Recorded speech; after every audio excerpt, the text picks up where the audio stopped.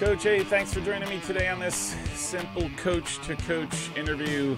Really do appreciate you taking the time. I know when we first sort of connected, you had just gotten hired, and we've been going back and forth, and so really thankful you're in a spot that you can do this interview. Yeah, really happy to be here. Appreciate you reaching out and just being understanding of my time over the past couple months, starting a new job and moving and everything. So no, happy to finally be able to sit down and talk. So listen, it's not like you don't have a world of experience, just not so much at DePauw. You've been the head coach. I mean, you were appointed head coach in December, so 6 months in, and maybe we could just start like, what's your soccer experience like? How did you end up in this position at DePauw? And yeah, we'll go from there. Yeah, absolutely. So my previous stint, I was the head coach at Loris up in Dubuque for the last 3 seasons. My wife and I are originally from Ohio, and so this opportunity presented itself, and I went after it because it got our family back closer to home. So that was one of the big, if not one of the number one driving forces of this position. Previously in my coaching career, I was at Denison University, and DePaul's in the same conference. So I was very familiar with DePauw. I had been to campus a number of times and knew just the pride and tradition and history of the men's soccer program here, and just fortunate to be only the 4th head coach in the history of the program. So just a big change, right? To pick up and start a new program, a new opportunity after only being at one place for 3 years. But it was the right move for the family. Mm-hmm. So I have full confession, when I sort of did my taking a look at your history, I didn't realize you went to Capital University and that you are a Crusader. So as a Mount Union grad, this interview officially ends right now. It's all right. It's all right. There's some good battles there. I have some great Capital stories and then very devastating Capital stories in my career at Mount Union that I lost. And I say I because I didn't play very well. I lost the conference title. I think it was in 1988. I can't remember that year. They had you all had us play on like some patch of dirt on a Sunday. That was, and I think it was done intentionally. But anyhow, I think I know where that patch of dirt is on campus. It's really not used anymore. Yeah. So I hold resentments, but I won't hold it against you. No worries. Hey, let me just ask you, especially just sort of regionally, that's sort of really interesting. Like, are players different regionally? This is one of my latest kicks, by the way. Yeah. Are they different regionally, and or over time have you seen them get better? Have players in general gotten better? Yeah, so I think you're asking just from being in the kind of the Great Lakes region and kind of going up to the north and the differences. Yeah. I think it's a very good question. I haven't thought about it too much. The 2 things that jump out to me, one is in the region I'm back in, right? Mm-hmm. There's more schools, and they're closer. It feels like they're more jam-packed, right? Mm-hmm. You don't need to travel that far to play a game. I feel like that was my biggest shock going up to the north, was having to travel 3-4 hours for a game was just normal, right? It was just like, it was just how it was. And then the hotbeds of where you would kind of recruit from were very specific to like the school more than I was used to. When I was at Loris, primarily we just attacked Chicago. And then obviously, and then Iowa as well, right? So we did well in Iowa. We didn't do the best in Iowa in my time there. But we definitely did really well in Chicago, being only 3 hours away. So we were able to attract students that wanted a different experience. And so I found a lot of success there. During my time recruiting at Denison, that's more of a national landscape recruiting. So that was probably the biggest change for me, was going from recruiting different pockets throughout the country to then recruiting more just a couple pockets regionally. But from a talent perspective, the top is the top. And there was no difference there. So the teams that are doing really well, right, in the Great Lakes region can compete and do just as well as the teams up in the north. And you see that as it plays out in the NCAA tournaments. Right? You know, like Kenyon's making the Elite Eight, and so is Gustavus Adolphus. Like they're not identical schools, but they're, from a talent standpoint, they're one and the same. Right. Leaving the conference that Kenyon was in, playing against them, playing against Ohio Wesleyan all the time, and then going up north and having to compete against the Gustavus, the Luthers, the St. Olafs. That was the top of the top's the same. Yeah. That's interesting. I was going to say, even going up north, and you're competing against obviously different schools, but you're competing against the similar type draw of players, students, right? Like who would be interested in a St. Olaf, or the same kids, give or take, that might be interested in a Denison or a Kenyon. Right. So you are sort of the competition that you experienced up there, you're probably going to experience the same now, right? Like it's just different schools. Yeah. And that's kind of what I've recognized here, at DePauw. DePauw's got its foothold in certain areas, right? Whether it's obviously Indianapolis in the backyard, or Cincinnati or Chicago. So that's every school, regardless of the sport or the athletic draw, has its own pockets, and it's already doing really well. And so as a new coach, it's just figuring that out, right? Of where you might have some path of least resistance, just from some notoriety of people knowing the school, right? Do you have aspirations to expand your, not player pool, but sort of where you draw your player pool from? Yeah. Or are you just looking to, hey, can I cement Indianapolis? Can I get a foothold in Cincinnati? Hey, we're good. We have the talent in those two places. I think in the short term, it's cement your foothold in the areas that the program is going to do well in, the school's going to do well in, just regardless of who the coach is, right? Make sure you don't lose those foundational pieces, right? Like when I went to Loras, I had learned, it took me a minute, but I learned really quickly, like Chicago is going to be the place that you want to spend a lot of your time. And then eventually, can you branch out from there, right? So coming here, I need to make sure that I'm winning Indianapolis as best I can with all the other schools that compete within Indianapolis, but then got to expand to, your Cincinnati, your St. Louis, your Chicago. Those are the next levels, right, that the school does really well in. And then once, you get a couple recruiting classes in and you start developing those relationships, then you can start looking for other pockets and reaching out to other areas of the country, right, wherever that might be. Because ultimately, when you get to the programs to the top of Division III, which is where I want to be, everyone's recruiting the whole country. Everyone's looking for the best players. And that's so you gotta eventually get to that level. I think it just depends on the path that you take to get there. You just said something that I'm now intrigued about, that you're looking to be at the top of the heap in Division III. Is that your aspiration at DePauw, to sort of take it to that next?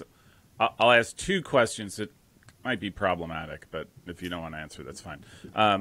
The first is that your aspiration to say, hey, I want to take DePauw, and I just loosely defined, hey, I want us to be a consistent top 20 team, top 50, whatever that number is. And then two, were you brought on board for that purpose at DePauw? Yeah, that's the problematic one, because I don't. Not to say the other coaches didn't do what they did, and I'm not disparaging them. Just sort of, again, just different purpose. Right. So yeah, that is my goal, is to be towards the top. Right. Something I always want to do as a coach is I want to be competing within the conference to win it every single year. Right. I think that is my goal to me, just saying, hey, we just want to be competitive with our own conference. For me personally, right, just isn't good enough, right? I want to push to say we got to get to the point that we can have the ability to win the conference. Are we going to? You're not going to probably win it every single year, but I want to say we want to be able to do that. We want to compete with those. Now, on the North Coast, if you're going to compete to win the conference, you're competing with Kenyon and Ohio Wesleyan. And if you're competing with them, then you are competing with the best of the country. Yeah, very So, like, true. I don't have to worry about the mindset of, oh, I got to compete my conference, then the rest of the country. I just have to compete my conference, and I will be competing with the best of the country. Right? So that's kind of the different piece here, right? Where at Loras, it's fairly similar, right? Luther does very, very well, and Wartburg's got a lot of history, there, and other programs, we're very strong in that conference. But in the last decade, Kenyon's done phenomenal, right? So just competing at the top of the conference there, you're competing with a top 10 team, a perennial top 10 team every single year. That's pretty simple. As far as your second question, I can't answer what administration was thinking during the hiring process. I don't exactly know. But during the interview process, that's when they said, what are your goals here? I kind of said exactly what I just said to you. So I let them know that, I'd had previous success as a head coach at Loras, and I want to continue that. I have no interest in saying like, oh, just come here, get closer back to home and kind of put my feet up for the next couple of years. Like, no, like I want to compete. Yeah. All right. So you tell you do the interview process. This is where you want to be. How big of a deal in your whole process is team culture and sort of what you want to build at DePauw or for you and going to be? Well, for me, it's everything, right? What the program does and what it lives and breathes every single day is, winning isn't by accident. There are things that happen when the lights aren't on and people aren't paying attention that make successful programs successful. So whenever you're looking at any program at any level having success, you're just seeing like the tip of the iceberg, right? You're just seeing the highlights of all the work that goes into and building that culture is basically has been everything I've done for the last 6 months. Our spring season is limited, right? Division III, everyone knows that. So we only had, 16 on-field opportunities, but we had other opportunities to work on our team leadership, work on our culture, work on our value structure, things that we believe in that are going to help us push for success when it comes on the field. So laying that foundation has been the primary objective of the spring. And it will really start building more as we get into the fall, right? And what we do in preseason to help that. In my experience, like sometimes that can be a quick change, right? Or sometimes it might take a while to change that culture aspect of the group. I've been very happy with what I saw from my group this spring.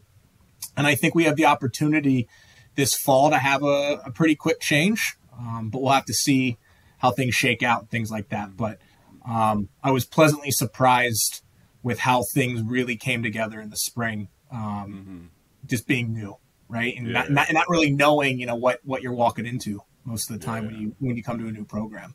But the culture piece is everything, right? And in my experience of seeing other programs or talking with other coaches or just being around other successful programs and seeing what they do, it's not by accident that programs are successful.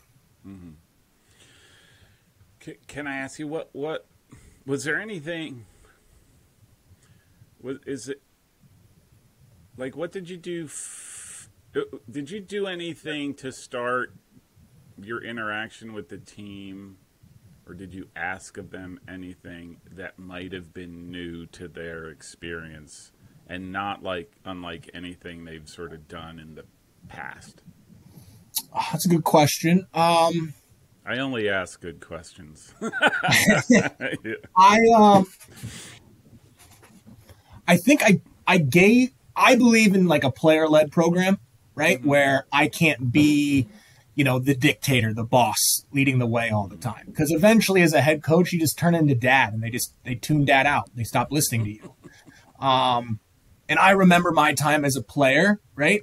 I don't remember the times being held accountable from my coach, but I always still to this day remember the times when my upperclassmen and captains held me accountable, right? Because you care a little bit more about your peers and how you look to them. And so I think maybe to answer that question, the biggest thing I asked from them was just have them take more ownership of their experience and saying, hey, you don't like what's going on? Well, you can fix it. It's not you coming to me and saying, Coach, I don't like this. Can you fix it? It's like, no, you go fix your own problem, because ultimately that's going to drive more buy-in with the group than people just doing it because coach says so.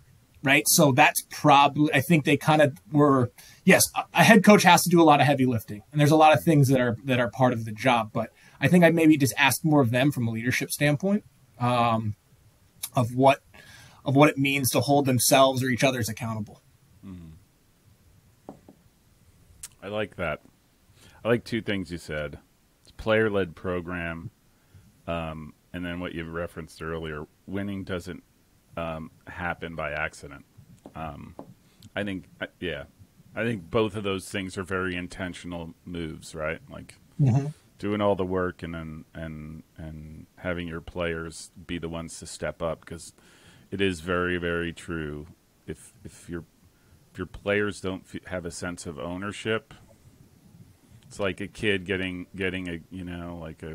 a new car and not having to pay gas or insurance or even bought it. Like, hey, this is just a car that was handed to me, right? Like, yeah. And so one thing that I've always done is, I help shape the conversation and push it in the right direction, right? I'm kind of like bumpers on a bowling alley. Yeah. But the leadership group, right? And that's part of my leadership structure, right? There's the coaches, there's captains, and there's a leadership group that kind of represents the whole team. They come up with our values, right? They come up with our non-negotiables, not me, right? And I'll help make sure that those things are actionable, right? And specific, not vague things like we work hard, right? Like too vague, right? So I help them with that to make sure they're specific and actionable things. But then it's easy for me to hold them accountable to the things that they came up with, because I can say, you guys said this is what you wanted. Don't come at me and be like, well, Coach, I don't want to do that. It's like, no, you told me you wanted this. It just helps drive you in the right direction.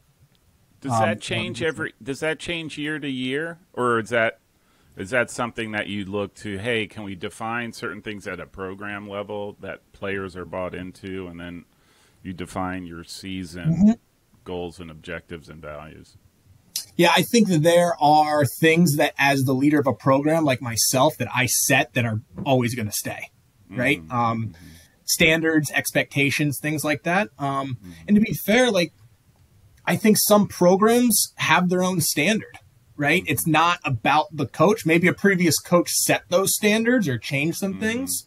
But, my analogy to talking to people is always like, when Nick Saban leaves Alabama football is still going to have a certain level of expectation and standard, right? Yeah. And so whoever comes in, to replace Nick Saban, it's not like it's his standard that he's calling out from his players. It's the standard of the program, right? And the name recognition. So there are some things that don't change, whether it's the program or the coach has certain things. But no, I think the specifics of a teams every year, I think one of the hardest things for a coach is that you lose and change out a fourth of your roster every single year.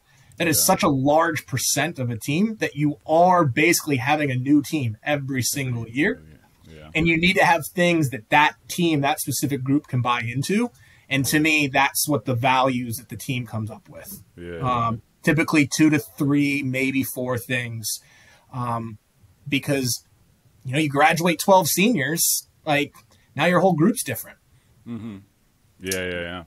It is true. The turnover does. And effectively every 2 years, it's almost like you have your whole team is sort of turned over, right? Like from your senior leadership was young guys, now they're senior, right? Yeah, for me, like having done this, for the last 10 plus years as an assistant head coach, the double-edged sword is always, it's amazing that if you feel like you had a down year or not a great year, you can turn it around because like, all right, just got to nail this recruiting class or nail 2 recruiting classes, and we can change it pretty quickly, right?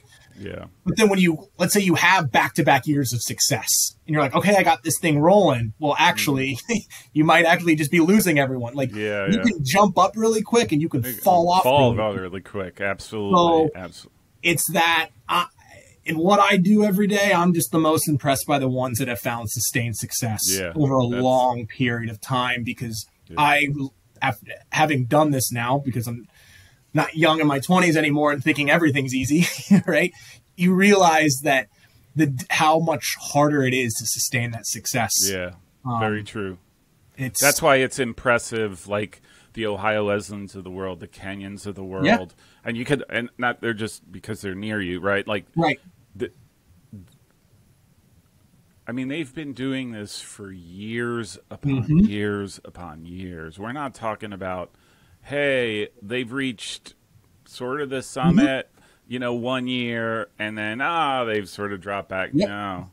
They've been year in and year out. And I think it's like the combination of school, but also probably more importantly is I do think the team culture aspect of it is ultimately the critical piece. And if Kenyon Ohio Wesleyan weren't led, and Denison were not led in a way that expected, right? Their expectations, done all these things, they don't sustain that level of success, I don't think. Right. I mean, Division III is the biggest division. There's over 400 schools that are playing soccer. So, yes, the school plays a part to it, right? Because there's so many different types of schools in Division III. From academic level to school size. After being up in the north there, seeing all the UW schools, those are glorified public Division I schools playing Division III sports. So the depth and breadth of different types of schools in Division III is huge. So that does play a part to it. But you're right. Who the leader of the program is and the culture that they've set up helps maintain success. And so that's a lot of it. You've talked a little bit about the NCAC that you're going to be playing in the fall. Well, you've been DePauw's been in, but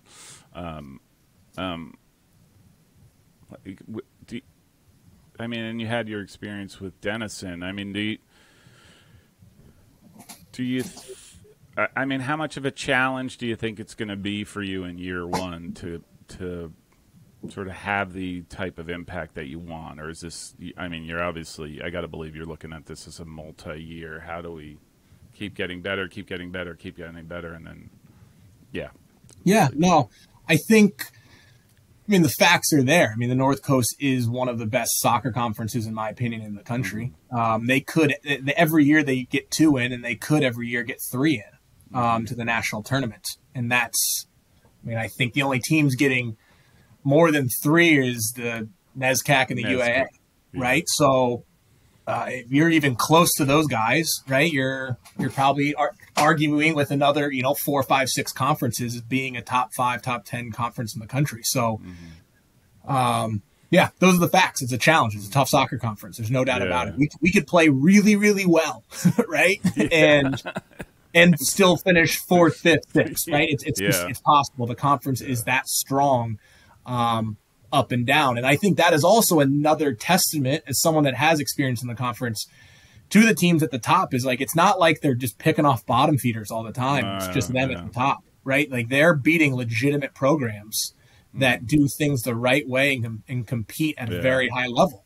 They do. The conference top to bottom is really, really there. So, that's kind of some of the facts of the conference. My goals, I believe in, like always saying, you got to have long-term vision, but short-term focus. So I got to know where we're going, right? What's that long-term vision? Where do we want to be in 3, 4, 5 years? But keep the focus on today, keep the focus on this week, keep the focus on this season, and not worry about the 24, 25 season. We'll get there, but you got to build the foundation for that as well.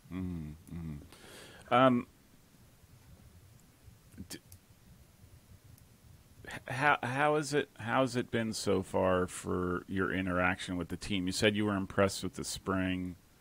Like, how's the relationship been going and It's been between going, you and the new guys, right? yeah, no, it's been really well. It's been great. I've been very happy and fortunate just how much they embraced a bit of change. Because change is hard. Change is hard for anybody, right? Whether it's a coach or players. Some players get used to a certain structure. Some like it, some don't. Like, you don't get into coaching to make everybody happy, right? So you're going to understand that there's things that you do that not everyone likes, but at the same time, from an overall standpoint, I've been very happy with just how much they've listened and been coachable, right? I think that's the best thing I can say. They've been very, very coachable to bring in a different type of messaging or a different type of, the way I see the game might be different than their previous coach or their high school coach or their club coach. So just their willingness to listen, because that can always sometimes be a challenge. I think, players like doing things a certain way, especially if they were seeing in their mind success, right? Which is playing time, right? Yeah. And they're like, all right, I've got a handful of seniors that have played a lot their first 3 years, right? Yeah. Some of them could be very like, ooh, I don't know if I'm going to like this new guy because he might derail my senior year. But there was none of that. So there's just been a lot of great buy-in from them. Mm-hmm. What were your main objectives for the spring being your first time being able to be on the field with these guys? Evaluate one, right? To see what is there and what the overall level is like. So evaluate the group from a program standpoint, right? What do I think the talent of the program is capable of, like right now? And then individually as well, right? What are the individual skill sets of players of where do they stack up in my mind from individuals? And then again, from the individual standpoint of, what are their strengths? What are their weaknesses? And how can we get the best out of them, right? To help adapt a playing style that pulls out their strengths and maybe not their weaknesses. Because I think that's part of coaching, right? I could say, I always want to play one way, or I always want to do this, but if you don't have the players to do it, it's kind of hard. So really just wanting forget that. Right, yeah, really just trying to figure out what was here and just evaluate and understand them. And then just the relationship building was the second biggest thing, right? Was getting to know them in small group settings or team settings or one-on-one settings, having lunch with them in the dining hall, or just seeing them on campus and asking a lot of questions of what they want their experience to be on campus. What do they want their soccer career to look like in their 4 years? And why did they choose DePauw to begin with, right? Where was soccer in their decision process? Because, I was just trying to learn, right? Probably trying to learn as much as I could about them, because if you know your people, then you know how to manage them.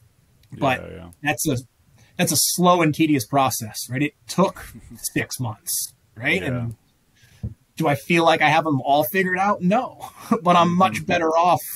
Yeah. I'm sitting here in June, very fortunate that I had the spring and had 6 months to get to know them. The coaches that start in the summer and they don't see their team in preseason. Oh my gosh. I mean, it's middle of October before you figured them out. Yeah. So that's a really tough situation to be in. So, I was just very fortunate just to have the time to get to know them and learn and figure out their wants, their needs, and how I can best support them. So I have to ask, because this just popped in my head. Like, did you learn? Do you understand better why? Now, you have your reasons for DePauw and wanting to go to DePauw, but did you learn anything from talking to your players about why a player would choose DePauw, which I think is a very dramatically different, right? Like totally different reasoning, perhaps. Yeah, no, absolutely. I think, asking one of the biggest reasons I wanted to ask them was, yes, to learn from them, but also it helps me in recruiting, right? Yeah. It helps me to know some messaging because again, having just gone through it 3.5 years ago at Loris, like trying to learn a new school and figuring out what key talking points there are in the recruiting process. Well, once you've been at a school for a number of years, it's just the same thing. Yeah. Right. Yeah. And so trying to learn, okay, what attracted you? All right. You're from St. Louis. You're from Cincinnati. You're from Chicago. Like, what about here made you even want to look here? Right. Did the coach call you or did you call the coach? Right. Did you come to an ID camp? Did they see you at a tournament? What tournament did they see you at? Just trying to get a sense of how that recruiting process was done. Right. Helps me understand how I can go about my job here from a recruiting standpoint faster than just figuring it out on your own, right? By guess and checking, right? You can kind of get a little bit of a head start by pulling apart that information from your current roster of what they want. Yeah. Yeah, that's what I was thinking. I'm like, man, that's probably a gold mine. Like, just understanding, hey, why did you forward choose DePauw, and why did you goalkeeper choose DePauw? Right, like it just sort of helps to complete that. And again, assuming you know, not that you don't, but assuming you know nothing about that process, right? Like that decisioning process, right? Like that's probably invaluable. Yeah, no, because there's players on this roster from 30 minutes down the road, and then players from the West Coast, right? So it's completely different. So asking them, like, why'd you want to come just to the neighborhood school? You know, or why'd you come all the way across the country here? Yeah. And you get very different thought process and things like that. Hey, so how much of an impact did you have on this recruiting, the class that's coming in the fall? Were you sort of intricate? Were there decisions already made before you got there, or? Probably 50-50. There was a number of players who were pretty far down the line in the recruiting process when I was appointed the head coach. And so for a lot of them, it was just a couple phone calls of them wanting to get to know the new coach, but like they were pretty set on DePauw already, right? From where they were in their recruiting process. And they kind of just wanted to talk to the new coach. And it was just me sorting out some of the soccer stuff, right? Getting to know who they are as a player, what they're like, what position do you play, right? Things like that.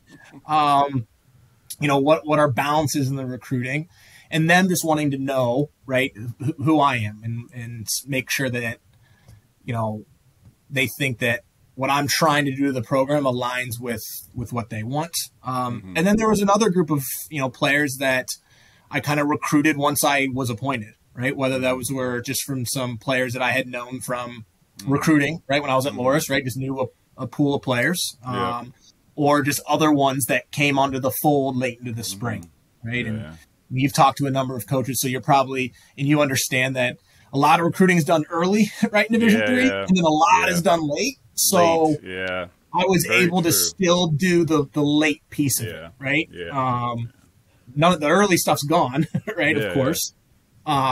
But there was still a group of players that was kind of already pretty much moved down the pipeline in the recruiting process, right? They just hadn't made a decision yet because there wasn't a coach. And so some of those players were pretty quick in pretty quick turnover or turnover of the timetable for them to make a decision, you know? And then there was another group that was, you know, a 2-3 month recruiting process of, hey, I'm here. Let's get on campus in early spring. Let's get all the applications in and things like that. How many guys how many guys are coming into the program in the fall? 13. Is it still, are you still looking, or are you pretty much, that's I will, we're pretty much at the limit, but with that being said, every coach probably will say they're always looking, right? Like, hey, if Leo Messi decides to go to college, you know, right, exactly.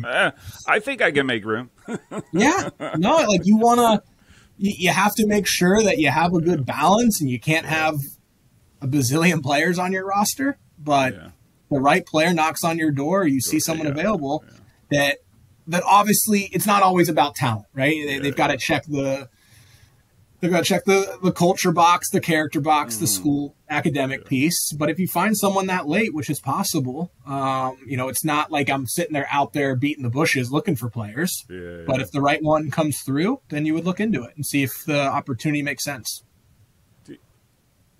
You have grad programs. Do you have any transfers coming in as part of that group? No transfers at the moment. We don't have grad programs. We have some graduate.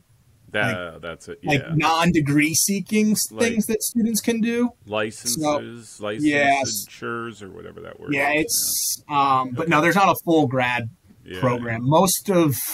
We do have a couple fifth years, but they kind of just push graduation back a semester. That's the COVID guys. Correct. That's the COVID stuff. But some students were able to do their fifth year, but graduate, then come back to the school and start graduate. Right? Where DePauw, most of them that are coming back just are delaying graduation by a semester. Yeah. That makes sense. Yeah, I was just curious because what you hear versus the reality regarding just sort of transfers in general, I mean, varies school to school, right? Like completely. And it's going to dependent, and it largely dependent on I think it depends more so on the type of school. Like, is there a very strong graduate program or graduate programs that you can entice fifth years to come in? Those are the guys that have the biggest impact. Right. And I'm speaking very generally here, not about DePauw specifically, but a lot of programs out there at schools, but like schools, if you transfer after 2 years and you're like, hey, I had 2 years at one place, can I come in for 2 years? You're never going to get out in 2 years because they require so many courses at their institution that don't transfer over. Now, if you've only done 1 year at a place, it's a bit easier, right? I think if you've done 1 year, you can still get out in 3. But it's a lot of schools. It's really hard to go 2 and 2 because not every credit's going to transfer over. Yeah, that's what I think I see. That's what I see.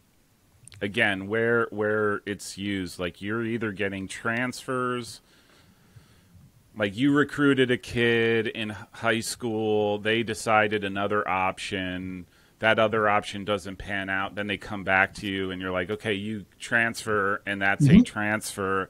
I don't necessarily, in my mind, that's a different type of transfer versus hey, I played 4 years, I either have a fifth year or I'm going to grad school, and at your school, college, university has the grad school that I would like to come into.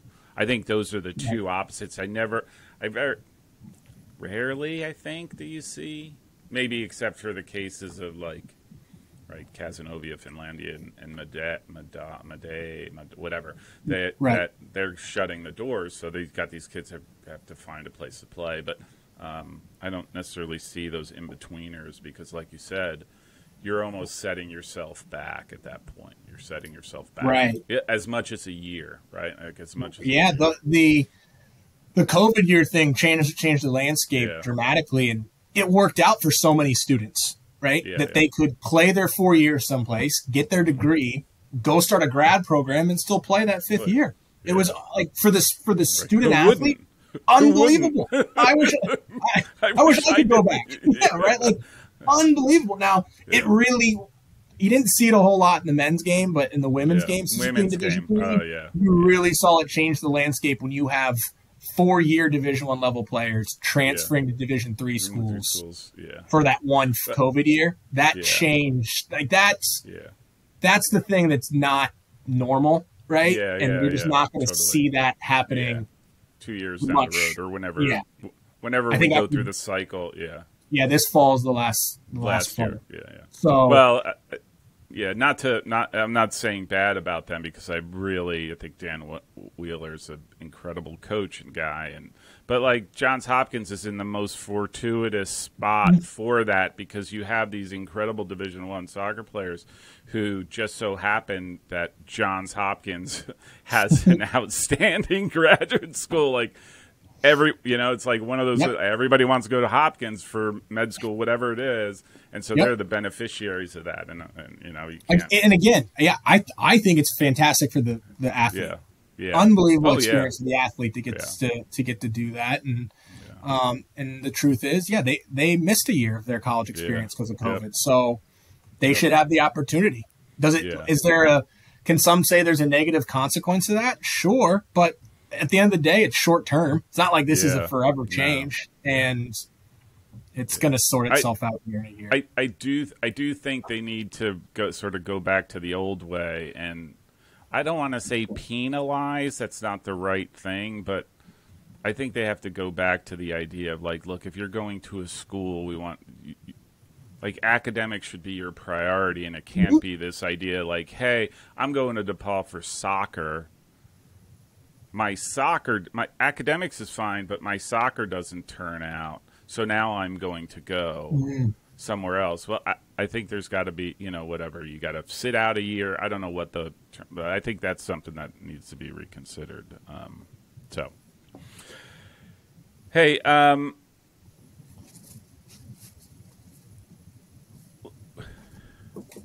last question for you. What are your sort of like your, I'll just say, short-term immediate needs do you think you have in terms of building to where you want the program to get to?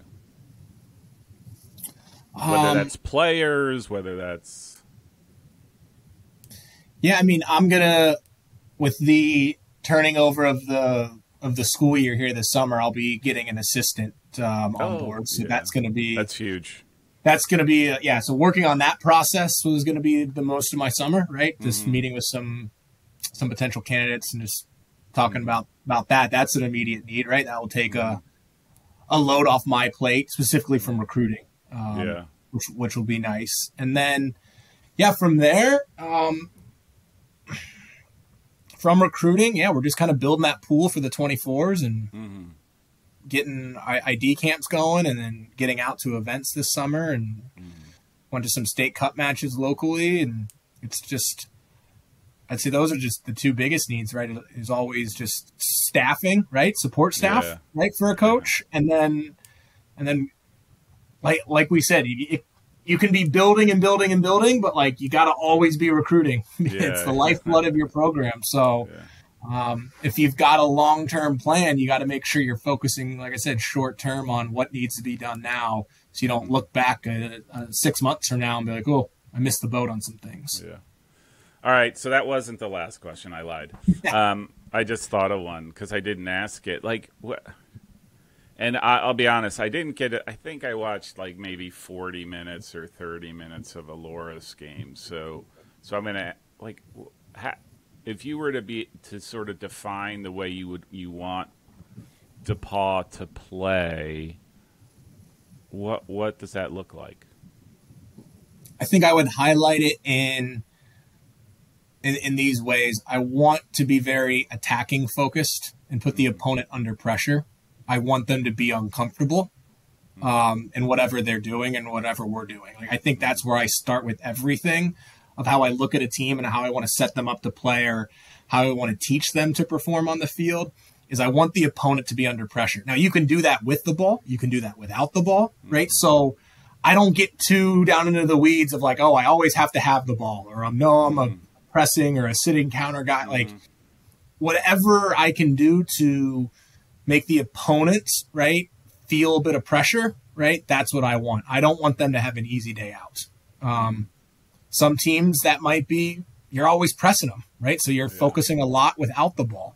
Some other teams, you might realize based off your strengths, their weaknesses, you're going to have the ball a lot, right? So I want my team to be very well just educated and understand the game of soccer, of like, it's very hard to, you can't give every scenario out there, right? So how can you set up some principles of how to execute with the ball, without the ball, both transition moments and set plays?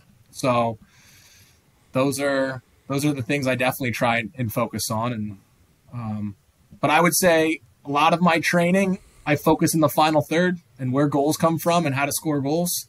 It's a game of goals. It is, right? So and where can you get them, and how can you limit them? And if you're playing in the opponent's half, the ball's far away from your goal, right? So that's a good place to have the ball, right? Is in the opponent's half, and you can work on breaking a team down on top of the box centrally. You can work on your channel play.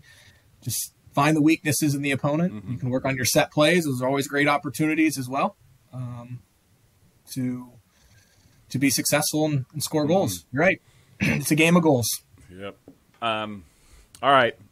Well, with that, I'm actually going to tell you I will, at some point in the fall, I will be in the stands at some place where you're playing, maybe one of the NCAC games.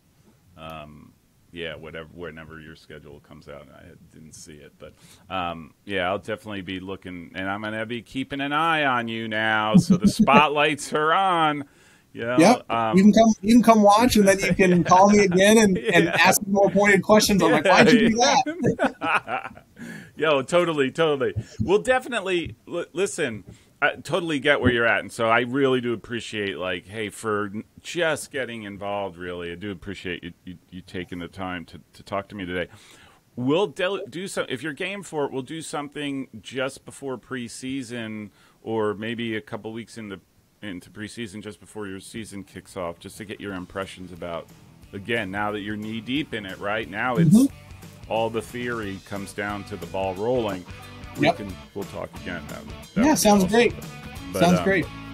But thank you again for this, and I really do appreciate it, and wish you all the success. This is, and I'm sure you're going to have it. I mean, you certainly have a great mind for the game and sort of what you want to do there. So I wish you all the success, and to you and your men. I appreciate it, and thanks for taking the time to talk and reach out. Looking forward to do it again sometime. All right, very good. Thanks, Coach. All right, thank you.